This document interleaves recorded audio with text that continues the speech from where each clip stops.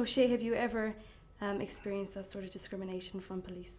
Definitely. Me and my older brother, Darrel, who's actually an associate producer on Straight Outta Compton, we've been harassed together, profiled. And then when they, read Jackson Jr. on my ID, they shape up a little bit and they know you can lawyer up a little bit on them. They tend to let you go. Did that happen recently? A while back, it's all about making sure that you're not able to be put in them situations. Of course, some things are out of your hand, but that it's always extremities. Usually, when you're a young black male dealing with law enforcement.